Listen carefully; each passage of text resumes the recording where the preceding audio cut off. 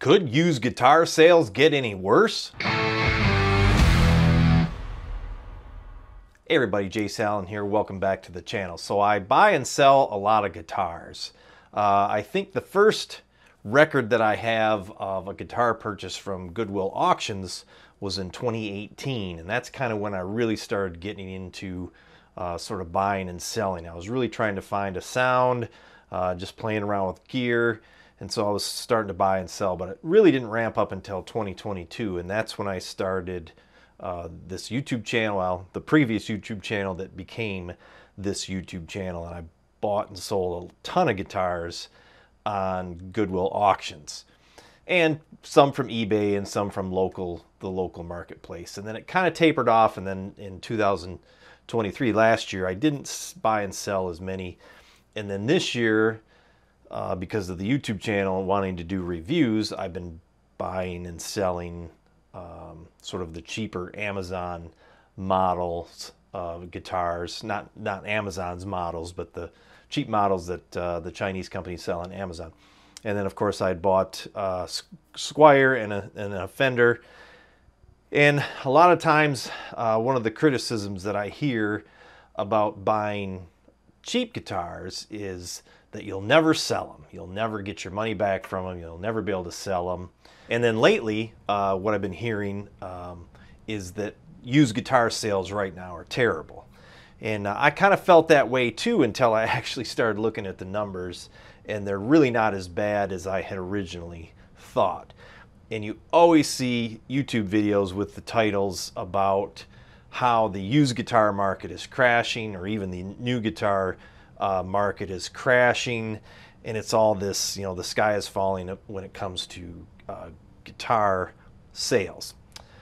So how does all this relate to my channel? Well, it's because I buy and sell guitars. So because this channel isn't sponsored by anybody sending me, you know, gear to review, I have to buy my own gear.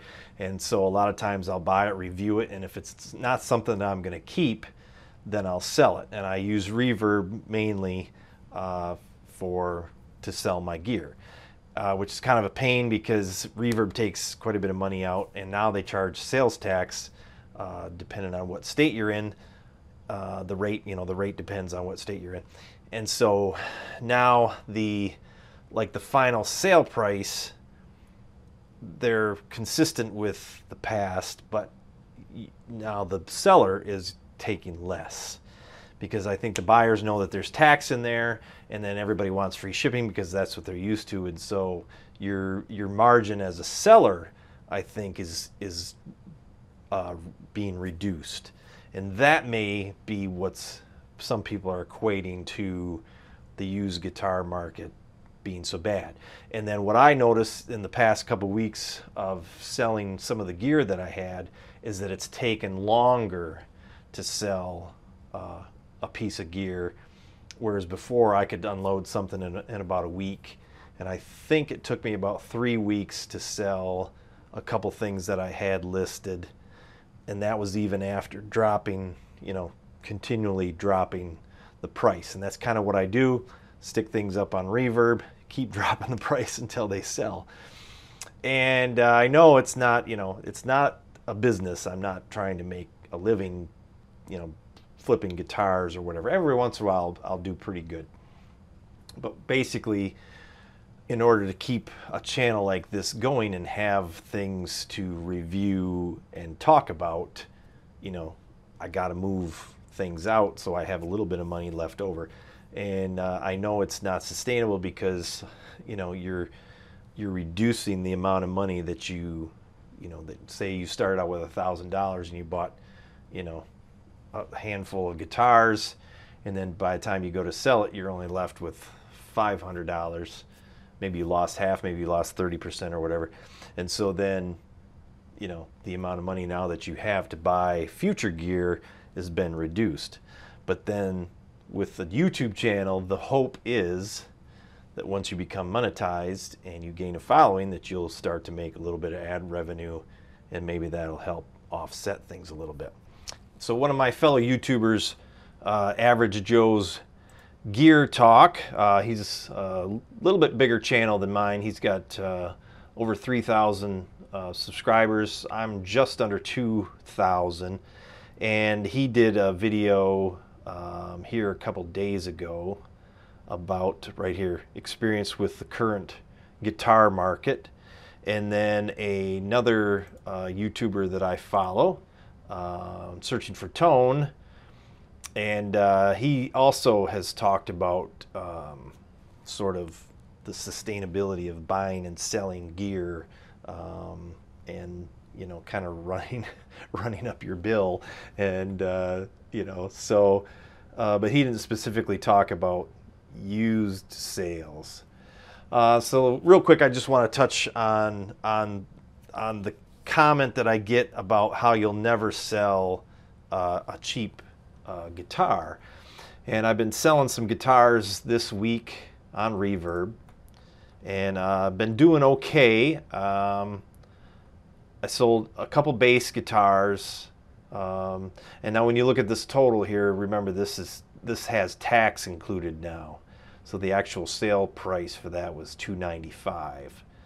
So now Reverb tax on, and so I sold Squier Jaguar bass, and then this Squier Affinity Jazz bass that I got from. So I got that one from Goodwill Auctions, and so with tax and shipping and handling, it came in at $181.35, and I ended up selling it for, well, that's with tax, $150 plus free shipping. So I'm not sure what the shipping was on it. Shipping, I think if anybody should do a video about a market or the prices of something, it's shipping. Shipping has gone just through the roof. It's so expensive to ship a guitar nowadays that I was pretty shocked today when I shipped some stuff out.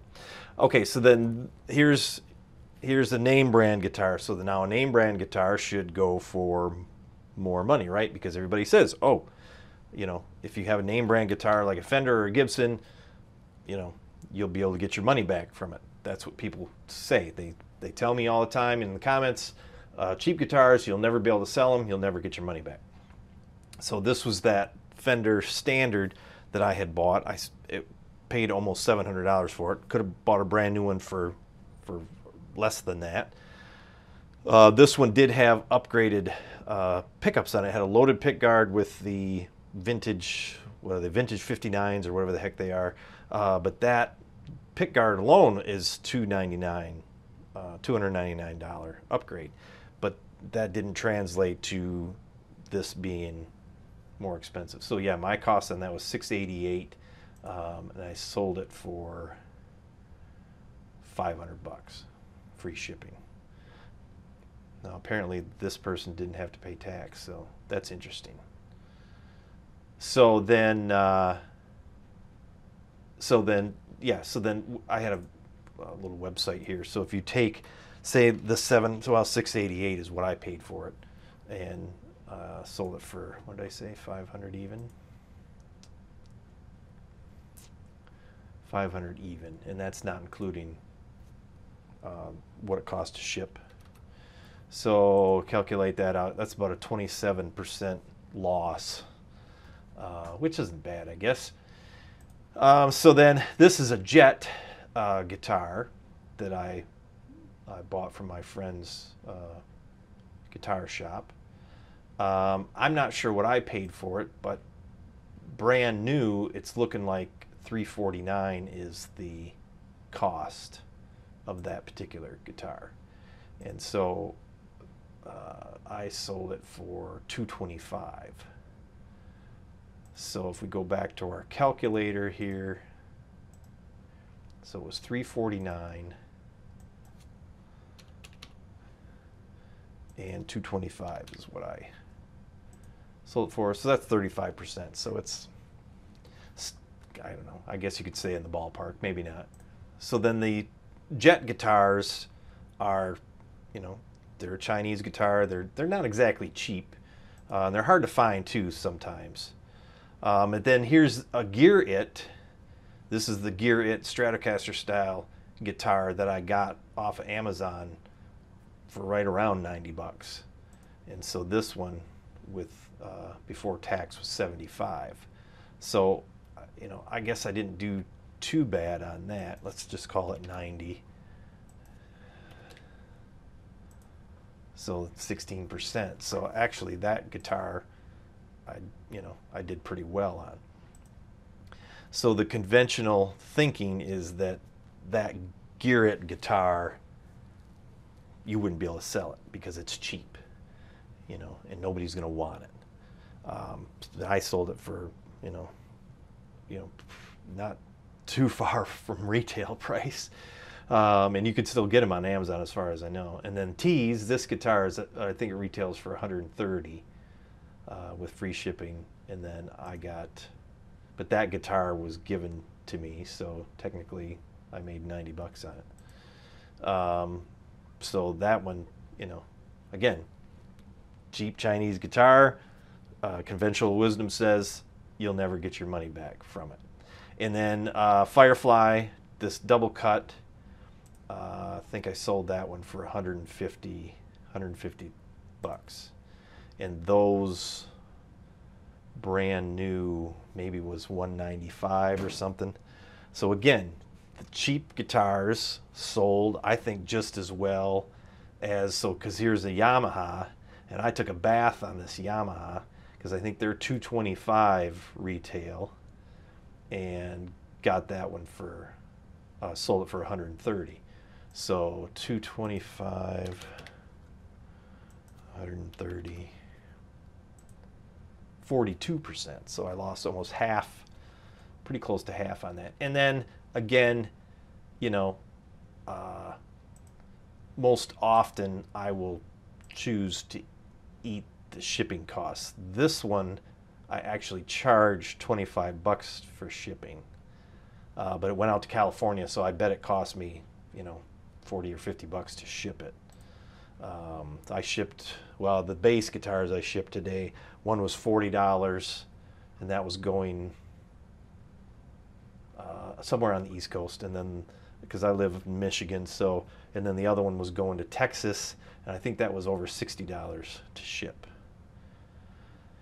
So yeah, so this is the infamous Yamaha Pacifica that I did that video about that everybody got so worked up about, but in that didn't fetch, you know, a price. I did better on all the other guitars than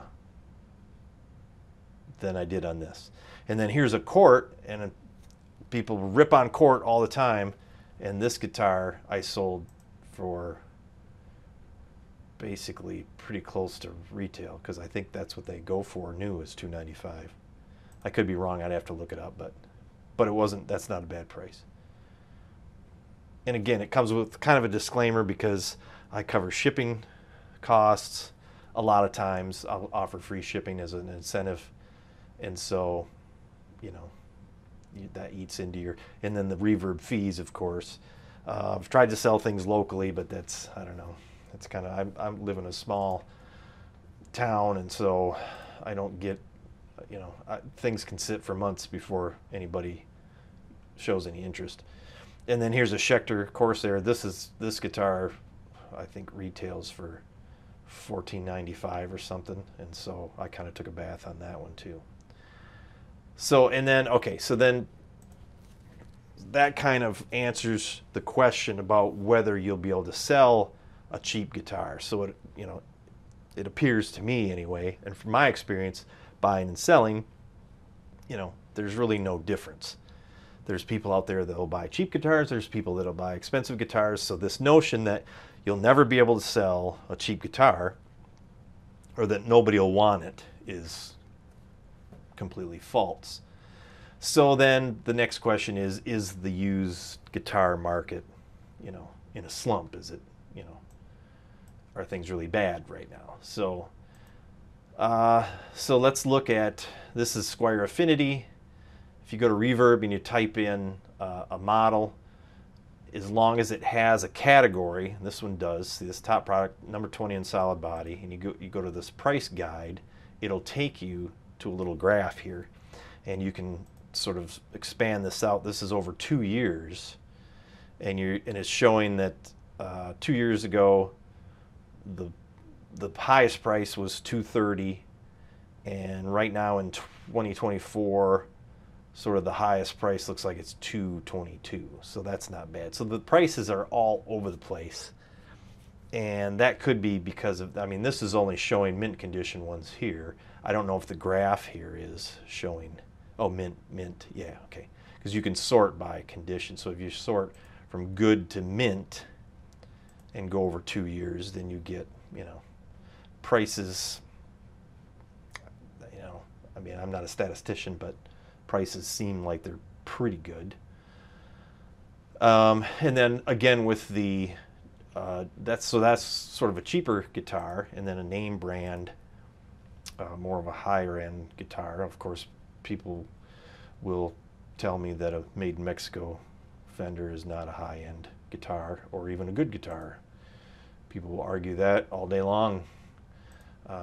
So Player Standard or Player Series, good to mint, 2 years. Prices seem to be downward trending on that one, and it could be because they're more expensive. So, you know, when the economy gets bad, you would assume that people wouldn't be buying more expensive guitars, and if they're into guitars and they still want to buy and sell guitars, then maybe they'd head towards the cheaper models. So right now is a buyer's market for a Fender Player. So, and it could be because the Standard 2, Player 2 rather, came out.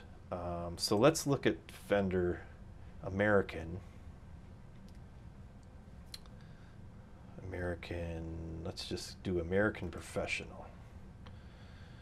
American Professional 2. And we'll go to the price guide, and we'll look at that over 2 years. That's trending down too. So they were up in the $1,200 area, but even now, I mean, August 12th, they've sold a couple. One in only good condition for $1,200. One mint for $1,100. Mint for $1,100. So I mean, you know, the spread here is only $200. You know, so really the loss isn't that great. So, and then anyway, so then that kind of lets you know that, you know, maybe prices aren't dropping as drastically.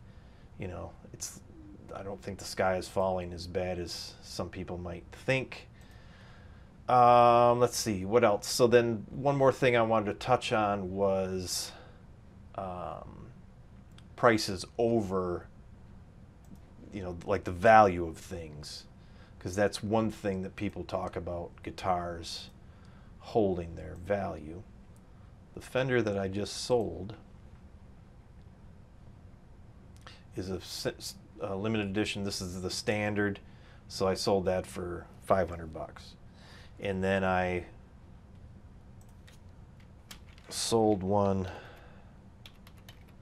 with the plus top.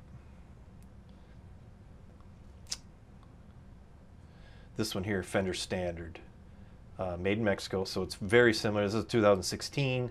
That had the plus top on it, and the plus tops go for about $850, I think, is what they were going for then. And this was 2000. So this was a couple of years ago, and sold that for $622.35. And again, that was before. No, I guess that does have tax on it, and I actually charged shipping on that one. So I sold that one for $515 plus the shipping, and then of course Reverb takes their cut. So, and I'm not sure what I paid for that one. Probably pretty close to $6. So yeah, and then the one of the few success stories I have buying and selling gear is this Tom DeLonge Stratocaster that I did a review on.